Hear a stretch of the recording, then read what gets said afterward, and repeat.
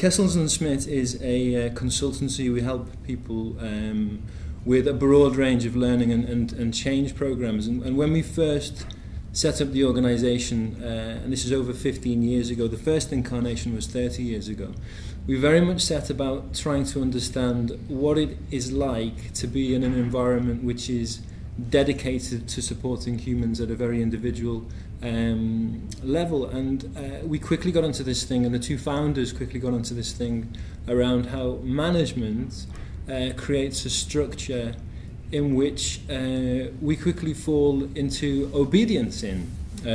We start to comply with policies and procedures, and especially in a knowledge management environment, that closes off ideas, freedom, space, and it becomes a culture in which you're not going to thrive as an individual. You're not going to grow from a perspective of passion first.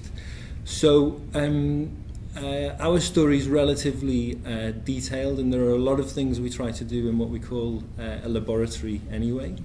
But we boiled it down to two principles that I think guide a lot of what we do. And this is in the notion that we actually don't have job descriptions, we don't have departments, we don't have cost centres, budget lines, anything like that. And everybody is essentially free to develop and to grow their work and how they work at an individual level.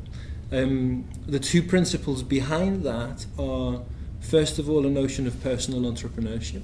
So everybody can guide and take responsibility for how they make work happen, and nobody does work they don't really want to do, because that's the principle of doing something that you're passionate about. The reason I'm here involved with the mix, the reason I came to HCI in Atlanta, is because I'm really passionate and interested about it. It wasn't something that somebody told me I should do. And this goes right through everything that we do in the company.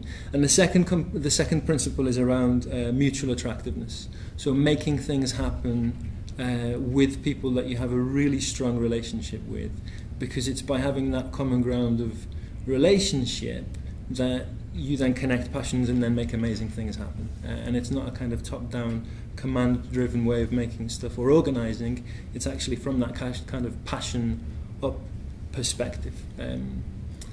Yeah, and they're the two things that are kind of behind everything that we try to do, both as ourselves and as a company, but also how we support other great organisations or great communities. And I guess the exciting thing for me to be part of the Mixed Fix story is that when we talk about, never mind 20% time, but 50% time, when we talk about this future of human flourishing, the language and the social aspects that we need to be really smart at are these kind of higher levels of emotional intelligence and understanding between us as people.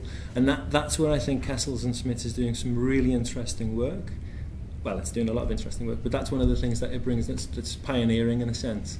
And at the same time, we're learning about it, and the rest of the world looks at it and says, wow, that's really cool. But how do we make it more accessible?